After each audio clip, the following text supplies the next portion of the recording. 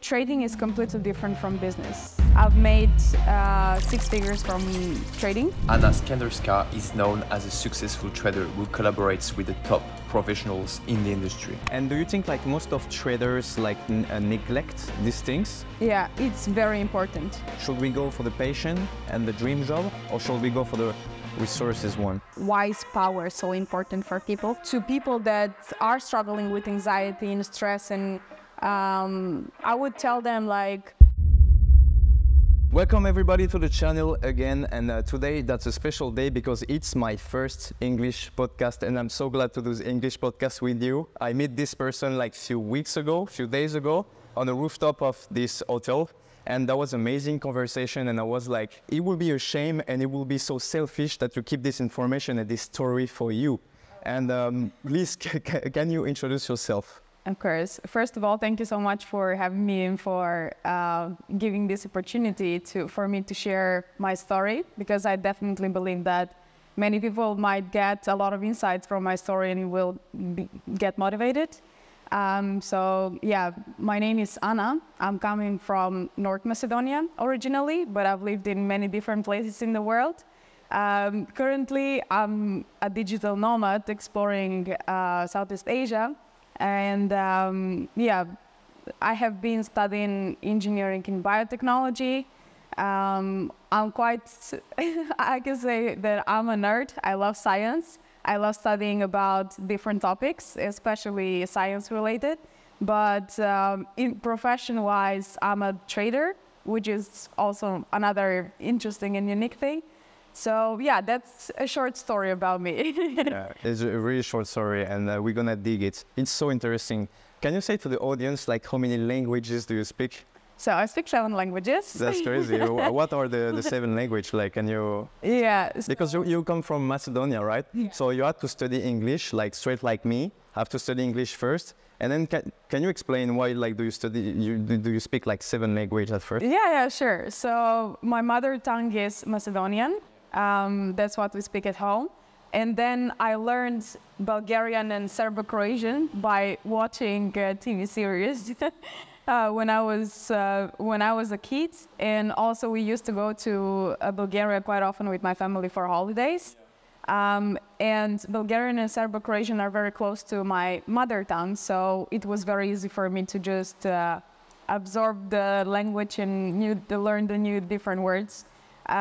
So that's how I got those 2 additional languages, and then English at school, of course. I speak also Turkish, and the reason for that is because I was studying in a Turkish international high school. So some of my teachers didn't speak English, so I had to learn Turkish, and I had a few subjects also in Turkish. Then I moved to Sweden. So I skipped the Russian. I learned also Russian in elementary school. and then Swedish. I moved to Sweden when I was 19 years old to study and live there. So that's how I learned Swedish as well. That's crazy. So it's 6 right now, no? Let me see. Swedish, Turkish, Russian, Macedonian, the 2 first, like Serbian and... Serbian, Bulgarian, Russian, Turkish, English, Swedish, and if we count my mother tongue. Okay, yeah. That's it. And with Swedish, I kind of know Norwegian and Danish as well. Yeah, wow. I don't speak it well because the pronunciation is a little bit different, but I understand Danish and Norwegian people when they're talking to me, and they understand me if I speak to them in Swedish. That's crazy. So that's like 7.5 languages. And can you say in Turkish, let's subscribe to the channel? Oh, that's... I don't know how to say subscribe. I don't know, subscribe was not like a word. So honest though. Yeah. I can understand. So just before we go straight into like the trading things, and wow, I'm sorry about that. Do you have like a tips for someone who's gonna learn a language like me, for example? Like we are in Vietnam right now, right? Yeah. So I try to pick some Vietnamese, and for example, I know it's a tonal language, but do you have like special nerd tips to learn a language? Yeah, sure. So first of all, I would say don't be afraid to speak.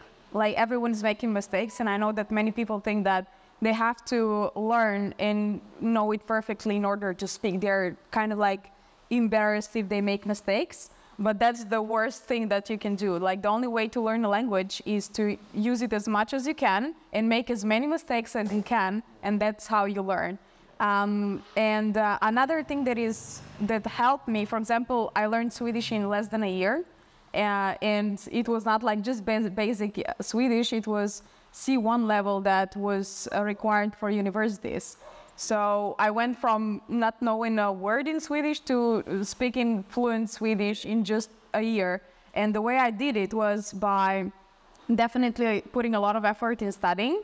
All the time, even like subconsciously training my mind to listen to the language and to the pronunciation. So I would play music in the background.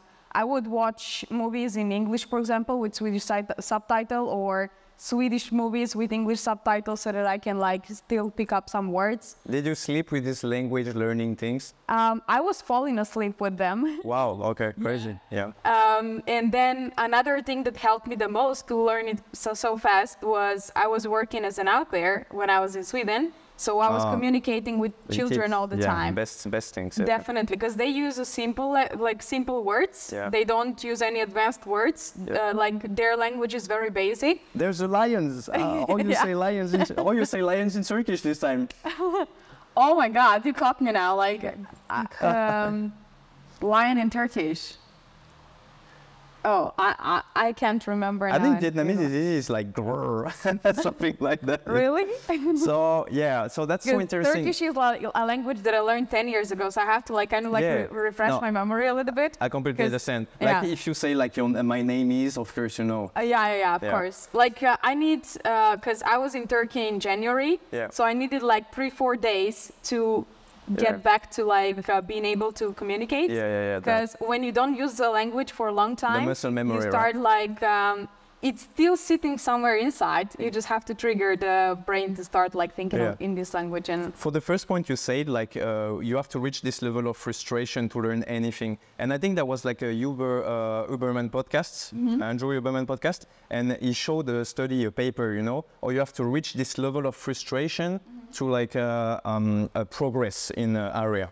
Yeah. So yeah, definitely, I think that's the things. I think like it depends, because like I learned Swedish fastest and the most, like the best, because I was very interested in the language. I was very motivated to learn the language as soon as possible. Yeah. So it kind of like, let's say, if you just want to learn a language for just because you want to learn a language, like a hobby, then you might not put like as much effort as you would do if you really like need the language and if you expose yourself to the language. So if you really want to learn the language, let's say Vietnamese, the right way to do it is to be in Vietnam and hang out with locals, hang out with people that don't speak English, because when you hang out with people that can turn into a language that is easier for communication, you're not going to get as much benefit. When you struggle, that's when you learn. Yeah, exactly. So that's how that's how I learned Swedish really fast. And another tip that I can give is try to find associations in other languages. Like, for example, for me, Swedish was easy because some Swedish words are very similar to English with just different ending. So, for example, accept in English is acceptera in Swedish, or like there are many similar languages, similar words. German roots, right, or something like that. Yeah. So interesting. I have to ask you, like you say you study like in engineering study, right? Yeah. But you're a trader right now. Yeah. So can you explain how did you become like a trader? Yeah, sure. So I always had passion for business and entrepreneurship, and I've always had this leadership personality. So I studied engineering and biotechnology just because I was a really great student at school, and all my teachers were kind of like attacking me. Oh, you should go on a competition. We should prepare you for a competition. So they were pushing me into science way too much, like chemistry, biology, mathematics. So that's how I was like more focusing on into the science world, like medicine related subjects, even though I was interested in economics. But I never studied economics, but I had the chance to see how a business is run by observing my father. He has been a businessman all his life. He has never worked a single day for someone else. So, and I think that with economy, you don't really learn how to run a business and all these things at school. Exactly. You learn the good economics with your father then. You learn by doing and by making mistakes, because theory is completely different from practice. And even before I started studying engineering in biotechnology, I took a few courses at university for business and administration. And this was mainly like to get the basic knowledge about balance sheets, liquidity, like such kind of things, basic things that are related to accounting. And this was mainly because I was interested in it. It was not like, oh, I'm planning to become an accountant or something like that. I had the purpose already that I was going to study medicine first, but I changed my mind. And then I ended up studying biotechnology. From day one, I could feel that this was not my thing, but I'm not a personality that would just like start with something and leave it. So that's why I kept going.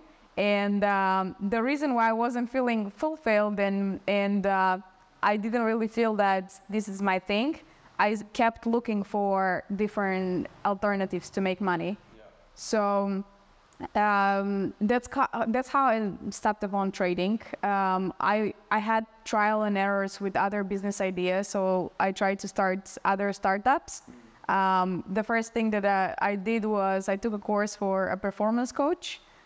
So I started a business for as a performance coach, mainly for females, on how to take a leadership role, how not to be afraid to like stand out and not to have those limiting beliefs from society. But I was only 21 when I started this business. And it was it was an interesting experience because I wasn't familiar with how to run a business, especially not in Sweden. Like they have so many rules and regulations that you have to follow. So I was way more optimistic, and I was thinking, oh, I can make money from it. But when you count like all the taxes and all the things that are coming with it, I realized that this was really not worth my time, especially because people were also judgmental. Like if someone I organized like a free webinar to be able to provide some value so that I can get clients. And people would be like, oh, you're going to teach me how to take a leadership role. And I'm like, at 21, same age as your mom? Like, I understand. some of them were like impressed. The ones that gave me a chance to actually share my knowledge and give some guidelines were impressed on how like 21-year-old can think that way and can is so open-minded and has different observation on life. But most of them were like, oh, like a kid is gonna teach me how to take a leadership role. So yeah, but it was a great experience. I learned lots of things from it. Then I had another trial and errors, and that's how a friend of mine said like, there is a misconception about trading. People think that you have to be really good at mathematics in order to be a trader, but that's not true. But a friend of mine who had already started with trading, but like it was like the beginning stages, he said like, why don't you try trading? You're smart, you're good at mathematics, you grasp things quickly. And I didn't even know about trading by then. I thought that trading is something that only institutions do. I didn't think that a retail, like normal person like me and you, can go online and trade. So when I got to know about that, I got intrigued. So I told him like, can you please share with me how I can start? And he shared a few like PDF books, a few videos from YouTube, and that's how I started. And from the beginning, I was like, oh wow, I love it. Like from the beginning, I just knew that this is so interesting. This is so cool. I find my things. Yeah. That was it. So it was not even a 1 week in of me exploring and learning about trading. Yeah. I just knew, oh, I love it. Yeah? I was so passionate about like the whole idea. Yeah, that's so amazing. And if I come back to the roots, and as you said at the beginning, like one important thing I think, like you said, you learn with your father, right? And he never he never been in school even. He never like worked for people even one day in his life. Yeah. And that's so cool. And you talk also about the school, right? You miss that opportunity to study economic, right? But I think that's a bless, because like school is indoctrination, and like learning by yourself is education. Yeah. I really think about that. Like school, of course, can bring you some cool things, but your way of thinking will be narrow by school. Yeah. So I think that's a blessing that play a role to who you are today. Definitely. And like it seems to me, if you're successful right now, is because like your elevation was thanks to this mentoring, right? Yeah. How we do as in every area, not only trading, but I think it could work like on life. How me and everybody could find a good mentor. A few things that you should understand is what kind of person you are, firstly, like first and foremost, because depends on the personality you have, you will work better with a different personality type, because not all mentors are good mentors. Not all mentors know how to touch to a person, like to the right points where they have to touch. Personally, I don't think that there is a perfect way. It's trying out. It's by trying different people. So I would, because personally, the reason why I took this course for a performance coach was because I was really intrigued by following different people and what kind of value I could get from different ones. So I would follow a few, and then if I lose the interest to follow them after a short amount of time, this means that this is not a good mentor for me. Yeah. But if someone really like grabs your attention, and if you listen to a podcast from this mentor, and you're like, oh wow, like I can like relate so much to everything that he's saying, this is the person. Like, listen to your intuition. Yeah. The intuition will tell you. And someone who I've been following that helped me in lots of different in many challenges in life, to get out of the challenges and struggles that I've been to, is one Swedish mental coach called Johannes Hansen. So when I started listening to, I first started listening to his podcast, and then once I heard a few podcasts, I was like, oh my God, I can relate so much to everything that he's mentioning. So I bought all his books. Like he had a package of, I think it's like 5-6 books. Yeah. So I just ordered all the books. Like I was like, I want to study this person completely, and I want to follow what he's teaching and the guidelines that he's giving. And it has definitely helped me so much in very difficult times. So I knew that whenever I was struggling, I know that the therapy for me is exercise, good sleep, and then reading books or reading the guidelines from him and just following what he's saying. Wow, insane. Because a right mentor will kind of like make you aware of, they will not like give you promises that will make you to have an expectation hangover to say like, oh, don't worry, you're gonna be fine in 1 week if you do X, Y, Z. They would say, hey, give yourself time. Those are the things that you can try.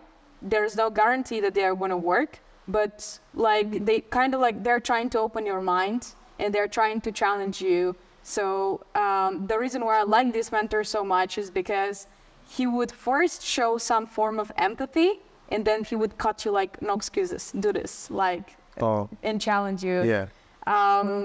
But of course, it took some time for me to find a good balance by following his guidelines, because I went from like no excuses to like you become disciplined, and which is great. Like if you have self-discipline, this is the best thing you can have, the best skill you can have in life, because with discipline you can achieve anything you want. No matter if it's like a good body, like fit body, no matter if it's learning a language or climbing in your career corporate path or whatever you want. If you have discipline to stick to your plan you're gonna achieve anything you want in life.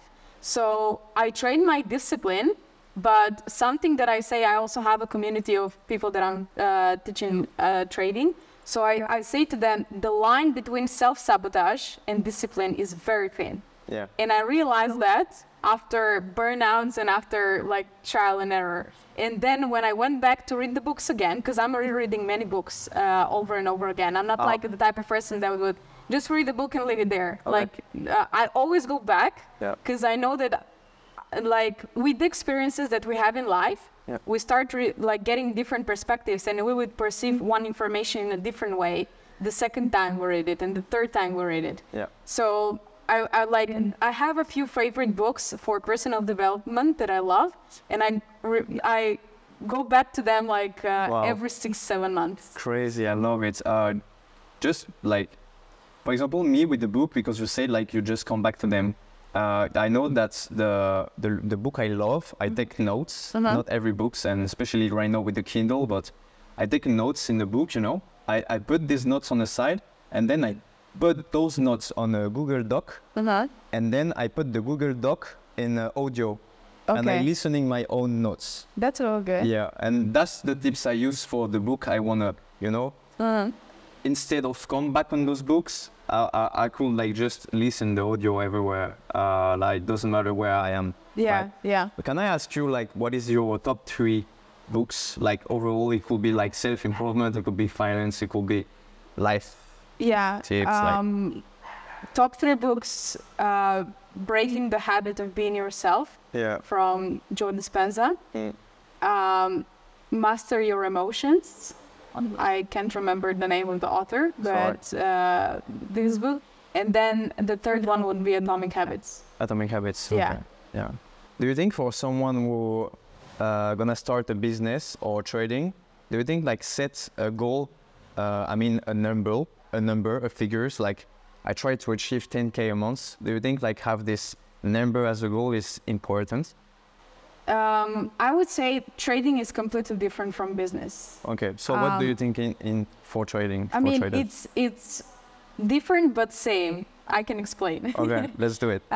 So let's say if you're running a business, it's good to have like a number because this will like motivate you to push yourself harder to achieve what you have set as a target. And another good thing for that is manifestation.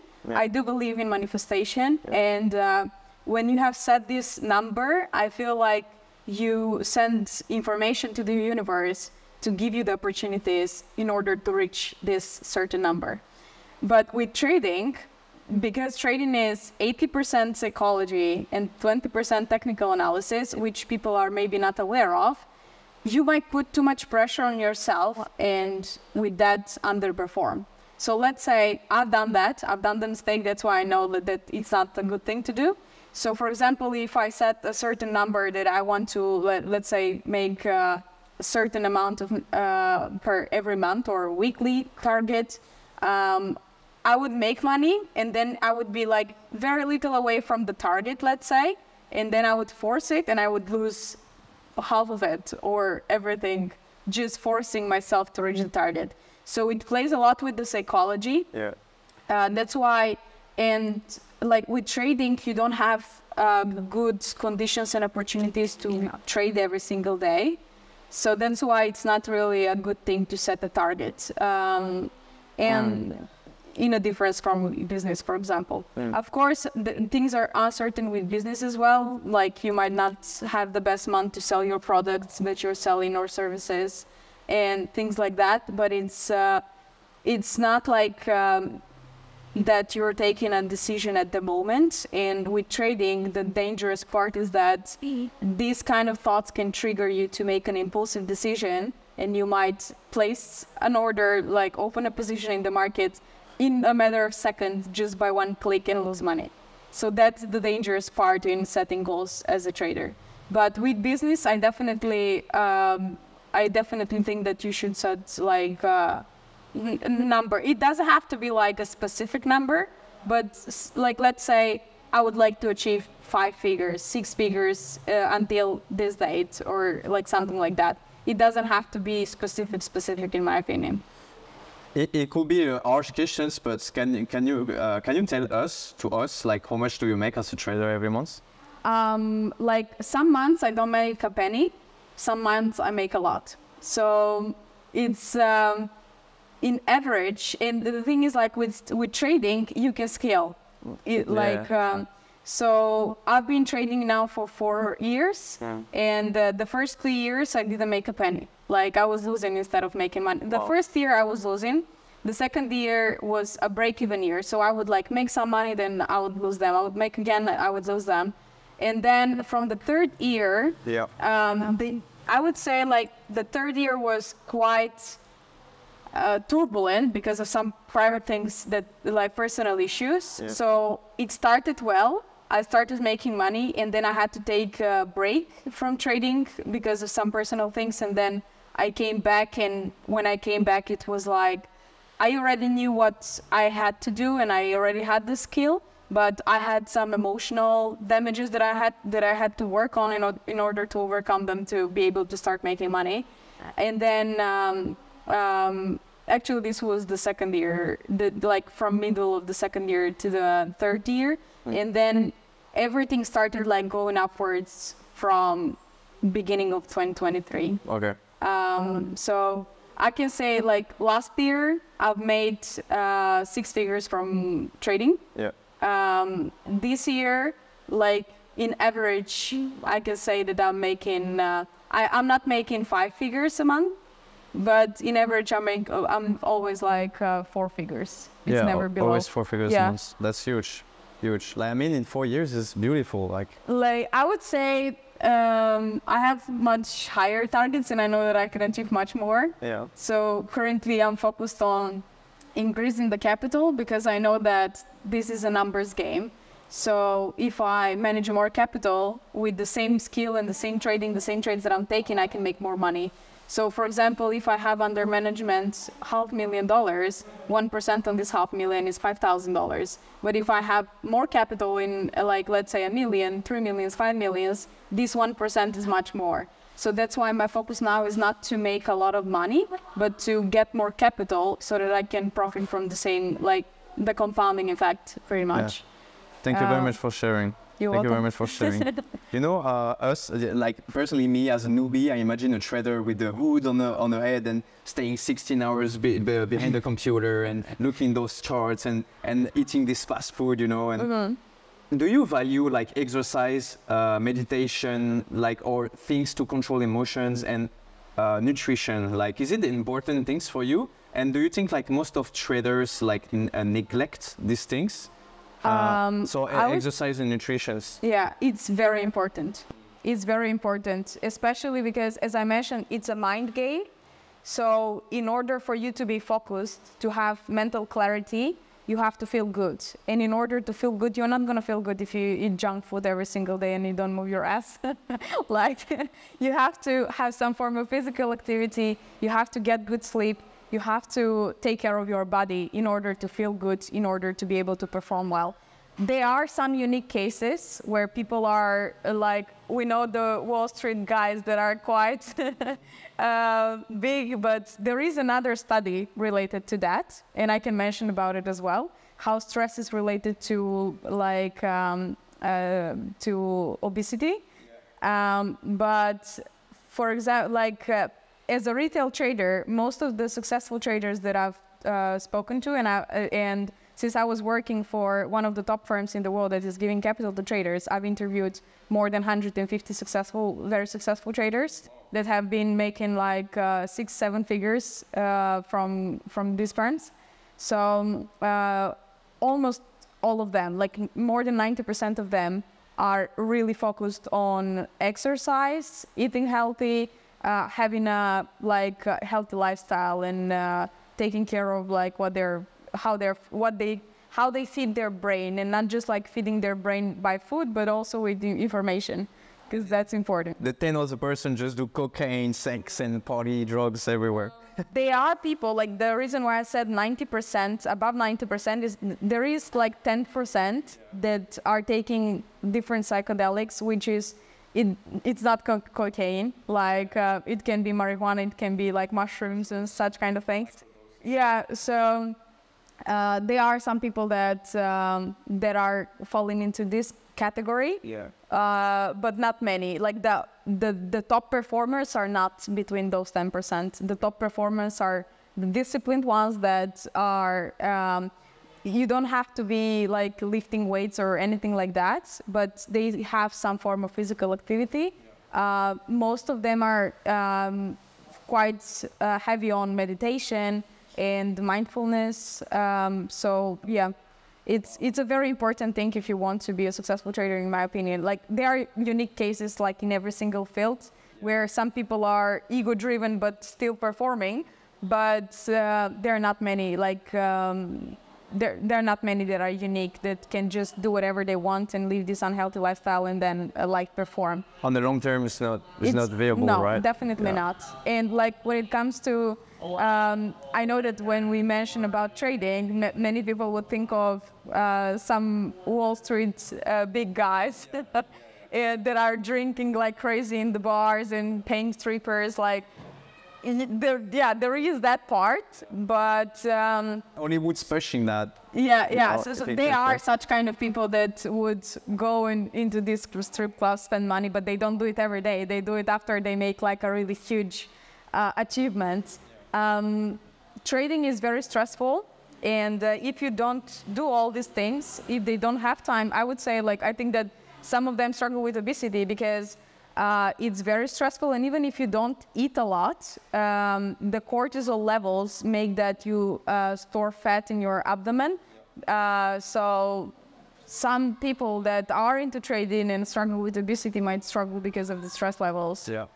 And there is also the issue like now we going to sleep with the cortisol level high. Yeah. And normally you have to wake up with the high level of cortisol and sleeping with the melatonin, right? Yeah. I know it's kind of reverse because we use this blue light before sleeping, right? Yeah. So maybe they're all chemicals or disrupt. Yeah. And sort of. And of course, what you fill your body with the good. If you fill your body with the good things, you will feed your mind. Then like everything is connected. So yeah. I can relate to that. Yeah. And how do you manage to manage your stress? Because you say like it's 80% like emotional and stressed and involved in it. Like, do you have special tips to?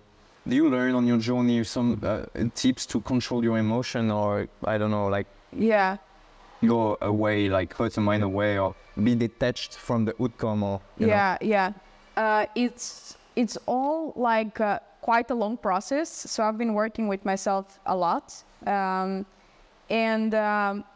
depending on the life situation, like currently I'm in the best state that I've been from the beginning of my journey until now. Thank you. So.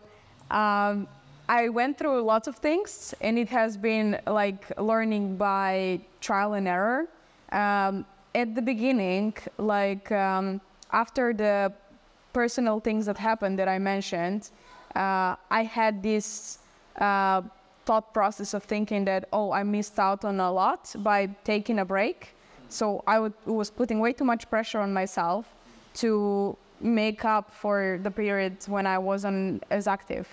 And this led to success. Like it's not I wasn't like performing the best on the charts, but it led to other type of success in terms of like starting to work with one of the best firms in the world that is giving capital to traders, networking with the best performers in the industry.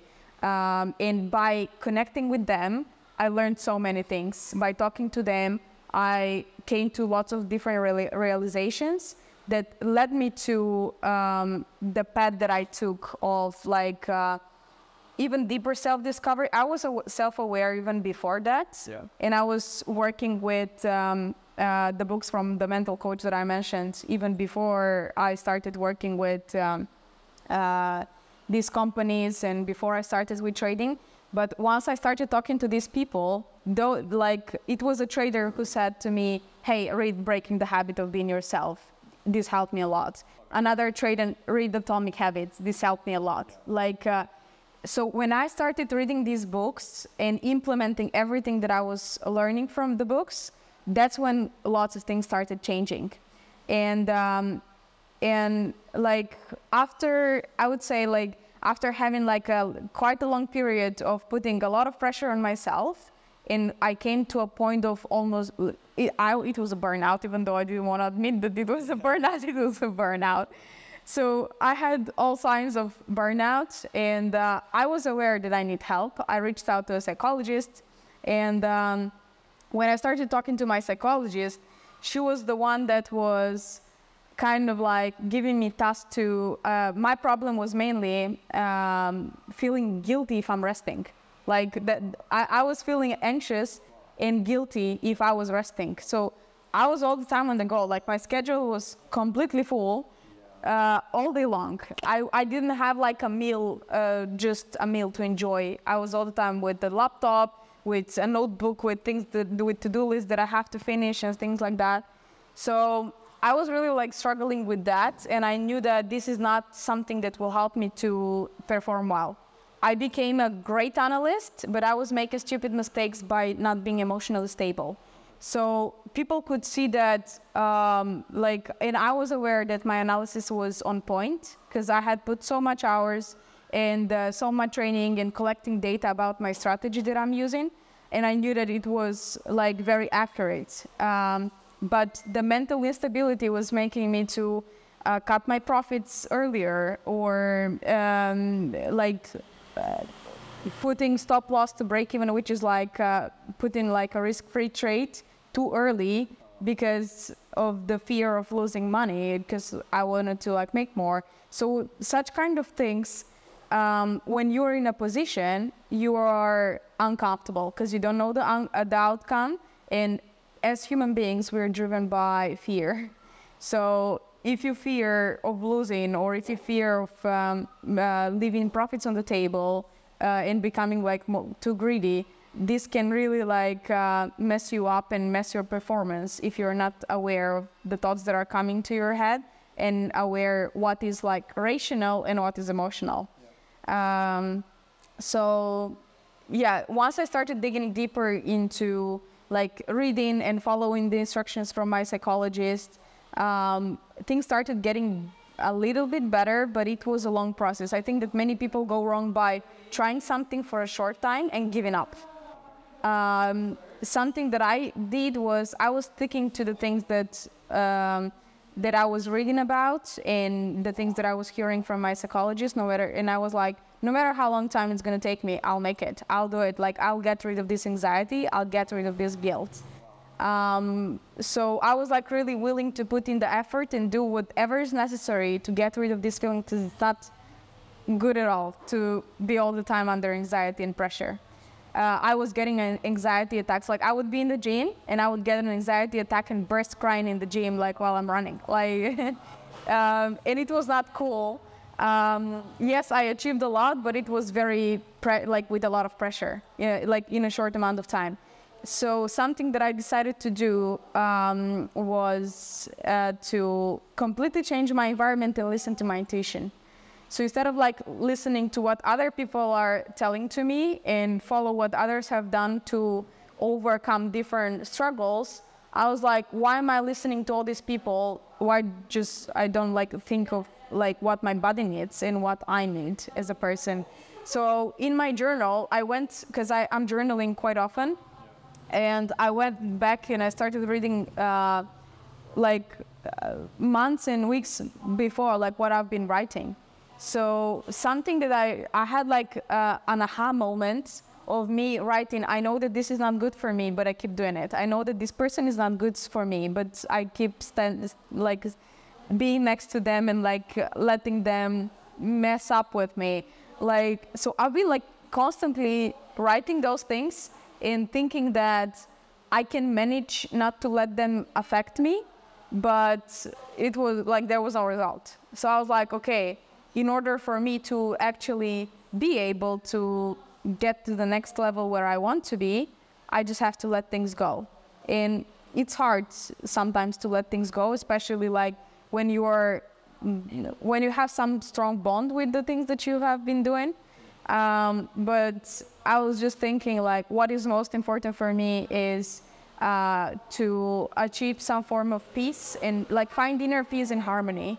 So like at the beginning of 2023, my goals were I want this much in funding. I want this much percentage in like return. I want to achieve this and that, like thousands of like achieve, perform. Like my vision board was screaming off like, you have to fucking work all day, every single day if you want to achieve this. At the beginning of 2024, my intentions were completely different because I understood that I'm like, why do I actually have to achieve all that in such a short amount of time? What am I chasing? Like, what's the purpose in life? Why do I do all of these things? So I started asking myself much deeper questions, and I started digging deeper inside of me and like to find the true alignment with my true self. So once I started asking and answering those deep questions, who am I? What is my purpose in life? What are the things that are making me happy? That's when I decided, okay, I'm doing things most probably to prove others that I'm good enough. And those are things that might be coming from childhood. Those are things that might be coming from lots of different like areas in our lives. And I'm like I had to make this mental switch and really have the realization that I'm good enough as I am without achieving anything. And that's when things started like changing. And I removed those things that were affecting me negatively. I knew that Sweden was not the place that was affecting my mental health in a good way. So I was like, I took the decision of like, I canceled my apartment while listening to a podcast that was saying, listen to your intuition. I'm like, okay, if I should listen to my intuition, I shouldn't be here. So I just took my phone and I wrote an email to the landlord, I'm canceling my apartment. And then I went to visit my parents and I told them like, I'm moving from Sweden. I have no idea where I'm gonna go. I don't know, but my intuition was telling me, you should not be there if you wanna go to the next level that you wanna achieve. So that's how I kind of like ended up here and started this digital nomad life, which led to like lots of inner work. Because you know that the best way to work on spirituality and inner work is definitely here. And something that was very impactful was when I was in Malaysia, I met many traders, and one of them, who is a really high performer, had a very big loss that affected him really bad. He was depressed, and I asked him like, how did you overcome like such kind of stress and struggle? And it's normal for anyone to feel depressed after I think he lost like $800,000 in a matter of a few weeks. And it was like from money from private investors, which is even like worse. So he told me that he went to different healings and therapies, and I asked him, can you introduce me to your healer, to the person that was guiding you? So I went to the therapist together with him. The name of the woman was Jo, in Kuala Lumpur in Malaysia. And the therapy, like the sessions that we had there were like life-changing. Like just one meditation can change so much for you. It might not be like, you might be trying and trying and you might not feel anything. Because I've been trying to meditate even before, many times. I wasn't really good at focusing, but I was keep trying and trying, even though I wasn't like, you feel good 15, 20 minutes, 1 hour after the meditation, and then I would go back to the previous state. But after this meditation that I had in Malaysia, it was like a whole purification. Like I started crying during the meditation while breathing deeply, and but this was like a moment when I connected with my inner child, and I feel that that was the moment when I decided, okay, now I'm gonna align with my true self. And when I went back to the apartment where I was staying, I just started deleting things from my schedule, and I told everyone, I might be weird, but I'm gonna do what is gonna make me happy. And since then, I got rid of the anxiety, which I'm really happy for. Like I've been like more than 1 month without feeling any kind of anxiety. And I finally feel this inner peace without performing and delivering everything in like on time and such kind of things. So it's been a long journey. It's been a long journey, and like to people that are struggling with anxiety and stress, and I would tell them like, keep going, keep trying, because you don't know what will help and you don't know which moment will help. Because if I gave up, like I've been trying meditation for years and nothing really worked. But this one therapy that I went to, it was like just like, oh, this is, now I know how to find this inner peace, how to find this connection. And it came through, now I know that for me, what works the most is visualization while I'm meditating, and connecting to my inner child. That's what works the most for me to be at peace and to be happy. That's huge. Thanks for sharing. That's so huge. You're welcome. And you know, one good things with you, Anna, is like, I think you and everybody should be the same, and especially during the 20s, is like keep experimenting everything. Like you've been like hardworking, like 24 or 16 hours a day or something. Yeah. And you know, and you feel this sensation, this feeling of burnout, and then like you've been conscious about that. Yeah. And then you drop everything and being on some magic,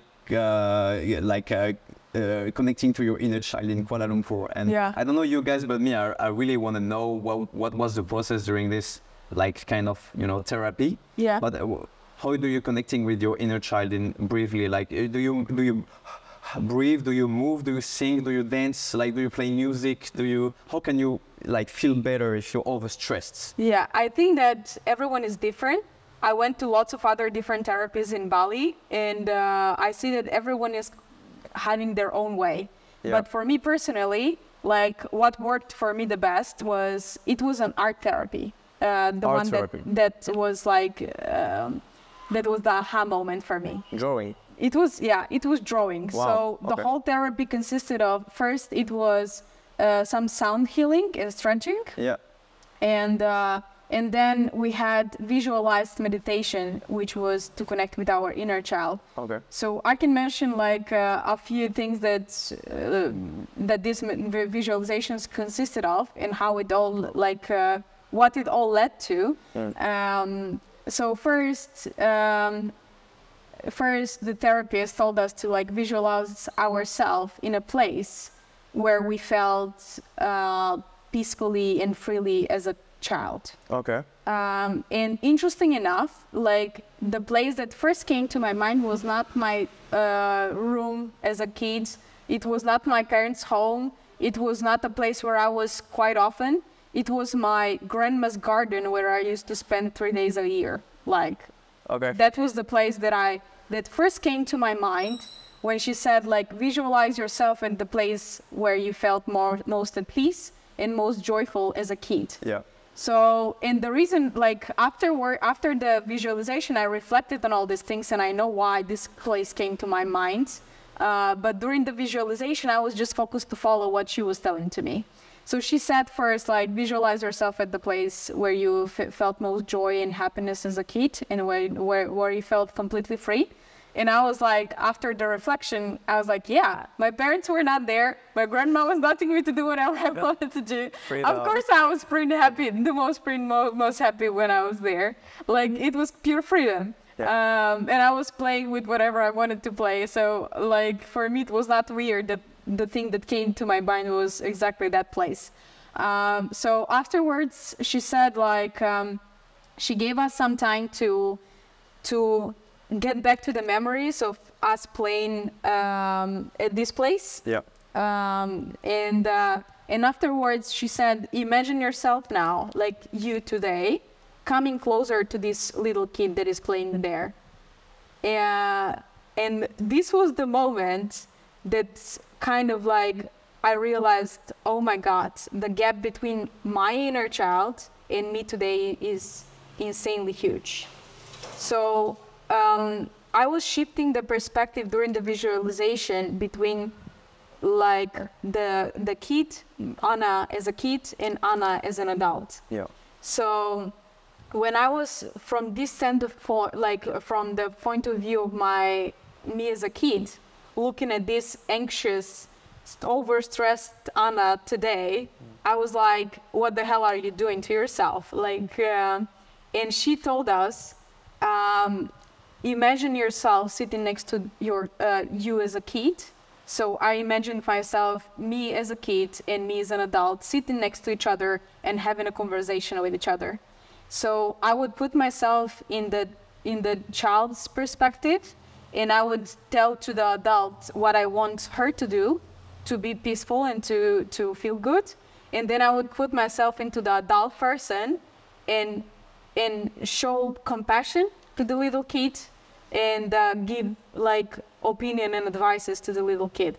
So that's how I started like connecting myself with my inner self, with my true self. Yeah. And that's when I came to this like realization that I'm actually doing things that are hurting that are not aligning with the inner kid that I really am. Okay. And after the whole meditation and visualization, then there was when the arts came. So she gave us, we were 10 people in the group, and she gave us a blank paper with pencils to like paint. Not pencils, I don't know exactly the word of this pastel. Is it like a water paints? It's not water, it's the ones that are like pastel, quite like fatty. I don't know the name. I don't know the name, but I you know which ones I mean. I know what you put down, yeah. Yeah.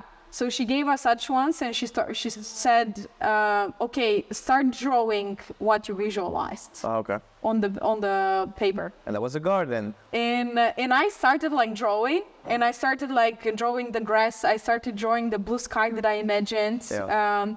And she said, stop. When I, like after not even a minute, like she said, stop. And she said, give your painting to the next person. Okay. So we started rotating, and she said like, draw whatever your intuition is telling you to draw. It can be something that you visualize. It can be something that out of nowhere, like just like a cloud or a sun or a rainbow, anything. So she just said, express yourself through art. Just draw whatever you feel like drawing. Yeah. So this was very, like, the reason why I say it's very different for every single person is because we were 10 people in the room, and we all responded differently to this guidance. So some people would just stand and not draw a single thing. Some people would show and express draw lots of things. Some people would draw on some paintings and on some not. And we were just rotating the paintings. And we didn't know which drawing we have, like whose person it was. Yeah. So at the end, like after like a whole circle, she said, okay, so now the next painting that you're going to receive will be your own painting. So I had to actually bring it because I have it. Oh my God, it's amazing. You will show me later. I will show you later. Okay. Yeah. So we received our paintings, and the funny thing, like I saw my paintings and it was completely different from what I had like imagined. But I could find like a lot of correlation to the things that I have been envisioning in my painting. Okay. So something that was interesting that I compared to all the other paintings in the group, from all 10 paintings, my painting was the only painting without white on the paper. It was full of color. Oh yeah, okay. So people have been like painting like crazy on yours. On mine, without knowing my story, without knowing me, without anything. Yeah. So she asked me like, what was the first thing that came to your mind when you saw your painting? And I was like, this is my life. No empty space, this is my schedule. No breathing room at all. And I started laughing when this was the first thing that came to my mind. Yeah. Something else that was interesting, someone wrote, don't give up on the painting. And I was like, this is really interesting that someone just got the intuition to write on my painting, don't give up. Yeah. So she asked me like, what do you think about that? And I said, maybe I should not give up on the goals that I've set for myself. I should like keep pursuing my dreams and like achieving the things that I have in my mind. And another thing that I mentioned is that I feel that I have a lot of abundance in my life. I'm never scared of scarcity. I've always had like so many opportunities, and I think it's very important. If you want to have opportunities, it's very important to have the abundance mindset, to feel that something will come, like just desire, send the desire in the universe, and something that you don't expect, the least expect, will happen that will give you the opportunity that you desire. So I told her, like, I feel that this is also showing me that my life is full of abundance.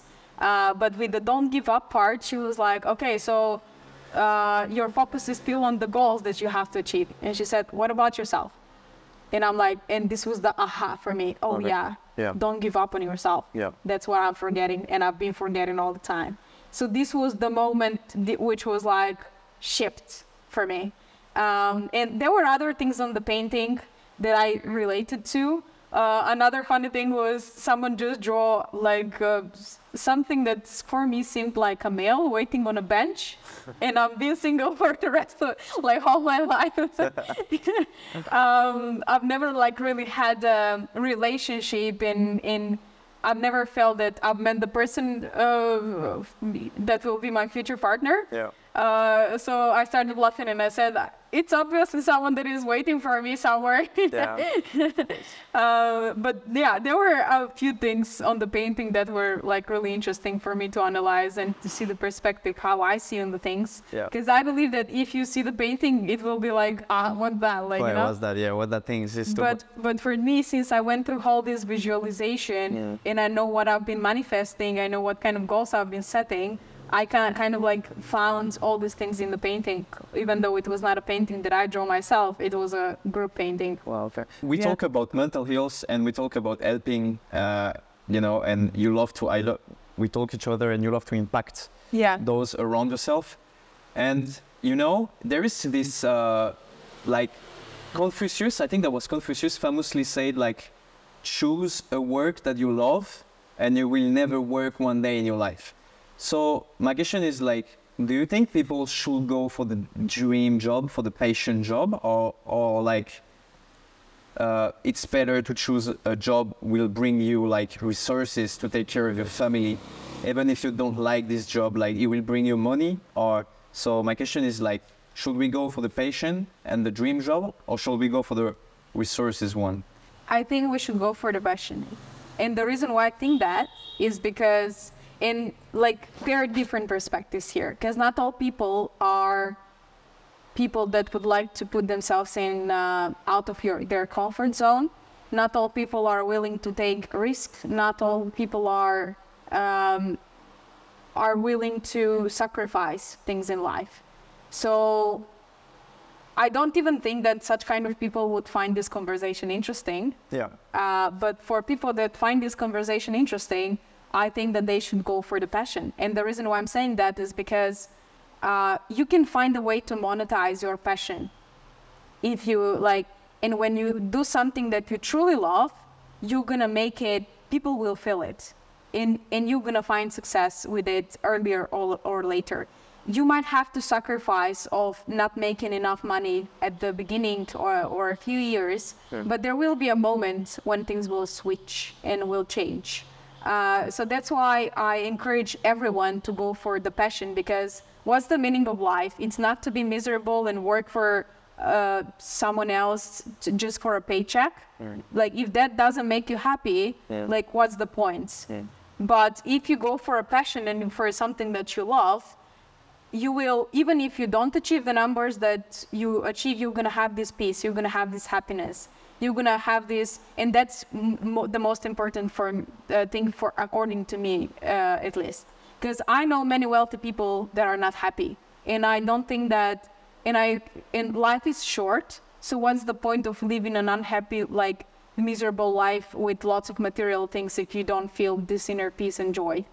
For me, it's much more important to feel this harmony and happiness, and the only way to achieve it is through doing things that you're passionate about. So if, let's say, for me, I was like, I would say trading is something that can can bring a lot of money, and I know many people that get into trading because of the money side of things. Yeah. And most of these people would just make some money trading. They would not be high performers, or it won't be long lasting. They would make some money there, and then they would invest into the thing that they are passionate about. That's also an alternative. Like, you can, if don't be afraid to be creative and to think about alternatives. So let's say if you love dancing, and you think, oh, how am I going to monetize? Like, how am I going to get paid by dancing? There will be a way. Like, if you're really truly passionate about dancing, go for it, love it, and then think for alternatives. What can I do to be able to monetize my skill? Now, with all these opportunities online, you can make money from whatever you want. So you can create a dancing course. You can create events that will bring people like together that are passionate about dancing. You can organize events that you're gonna feel passionate about. Like, there's so many different things that you can do to monetize your passion. And when you do something with passion, you can improve and you can really provide value and quality, and that's when you make money. You make money when you provide value and quality to people. You don't make money by just doing things. Because you might get lucky to make some money by doing things that you are not really passionate about, but this won't be long lasting. While if you do something that you truly love and you're passionate about, you might not see money in the beginning, but this will, like, the reward will come later just from the love that you give to the things that you're doing.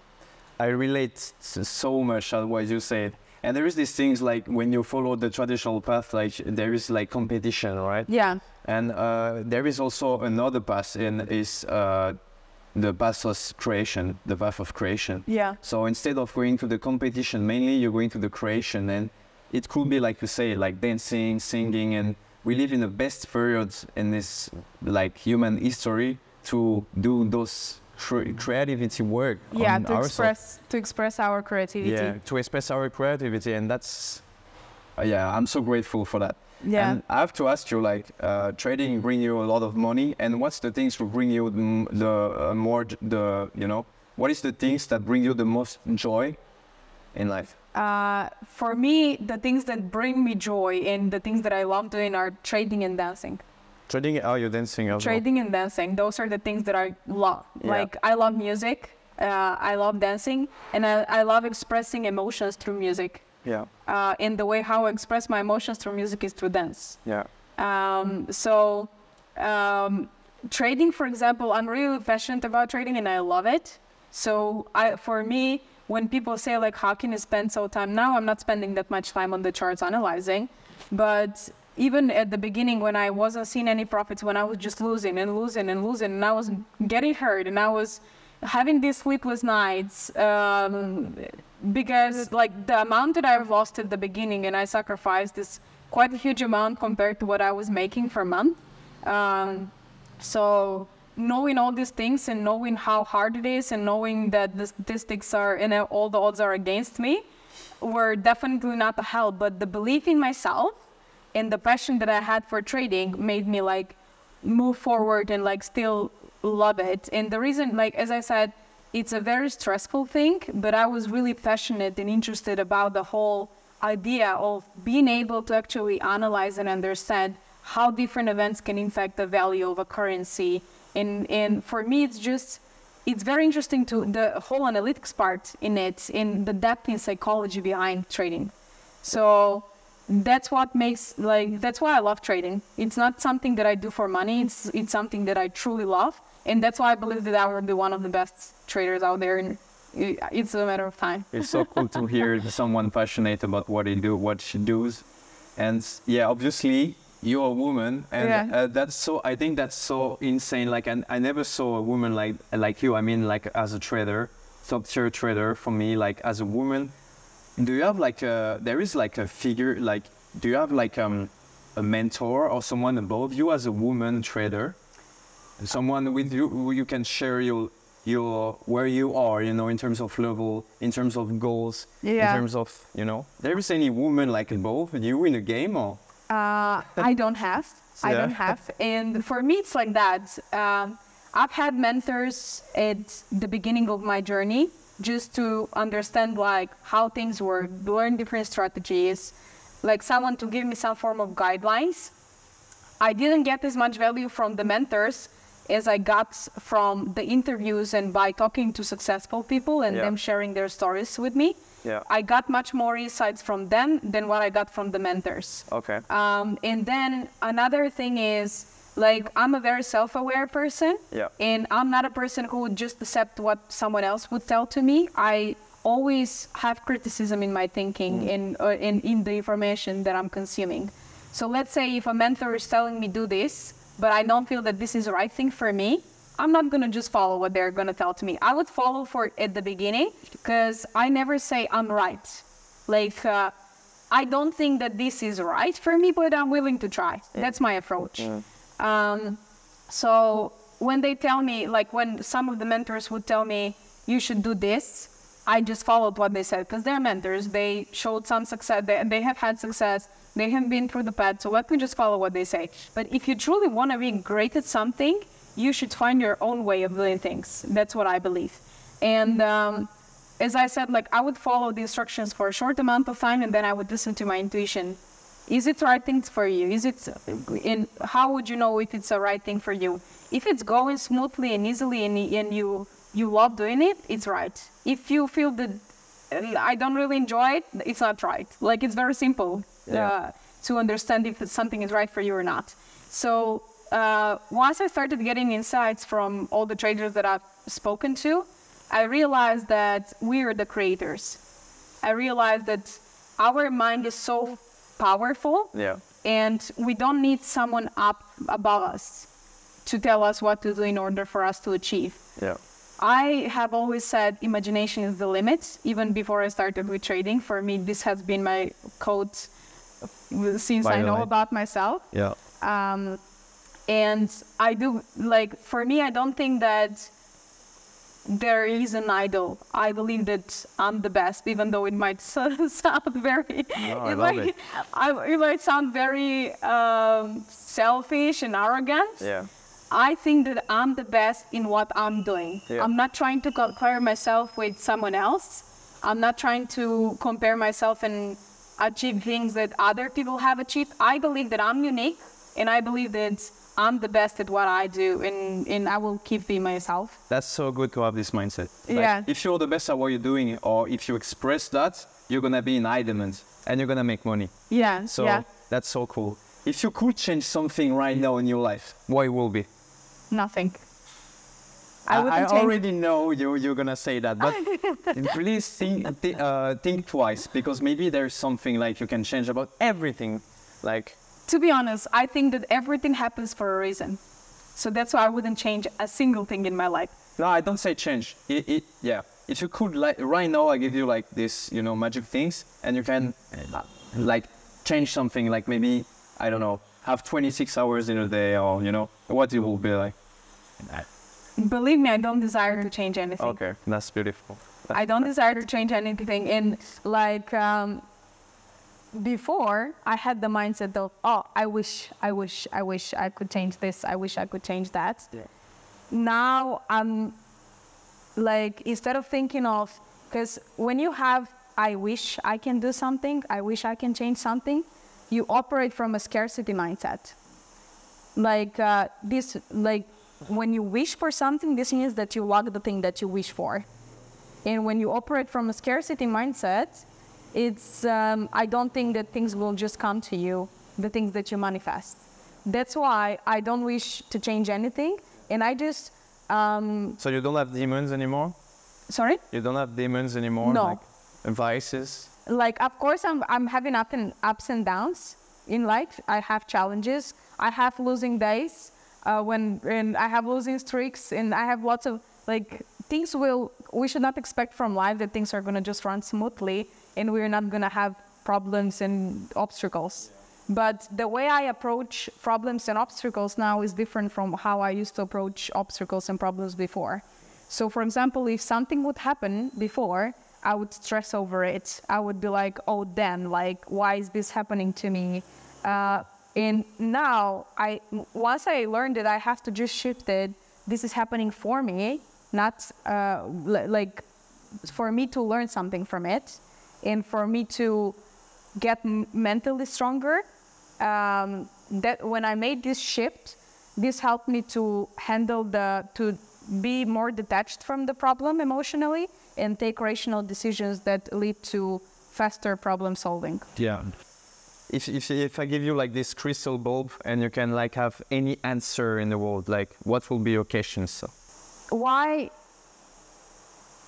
do people want to operate from like why is power so important for people? Because I think that if people don't aim for this power, we're gonna live in a much peaceful, like in peace.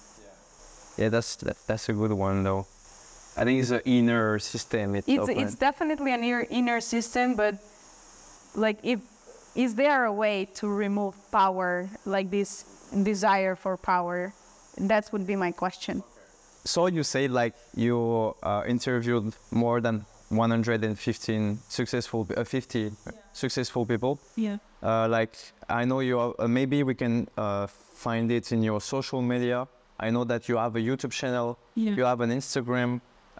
Where people can find you, you know? Yeah. Like it's more on LinkedIn, they can reach you on Instagram. Should they, like, of course, guys, I will link the Anna YouTube channel and Hannah Instagram if she's okay with that, if she's agreed. And what's the way people can reach you or maybe find those interviews, maybe if it's possible? Yeah, so the name of my channel is Anna Skender. I can send you the link so that you can put it in the description. Yeah, I will leave it for sure. My Instagram for trading is Anna Forex Trades, number 4X Trades. Yeah. And I have a personal account, which is like more private. And then I'm not really a social media person, but I do love to respond to people that are writing about meaningful things. So I would ignore questions like, hey, how are you? But if you ask me something, ask for guidelines, I'm more than happy to respond. And yeah, so my YouTube channel is that one. My Instagram is Anna Forex Trades. And if you want to watch the interviews that I've done, you can head over to The Funded Trader on YouTube.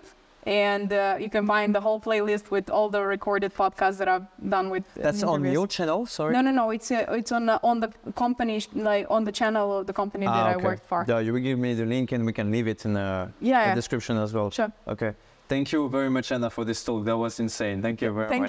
Thank you as well. It was a great opportunity. It was a pleasure to share all these things with you. Thank you. And thank you so much for everyone who listened to my story. Yeah.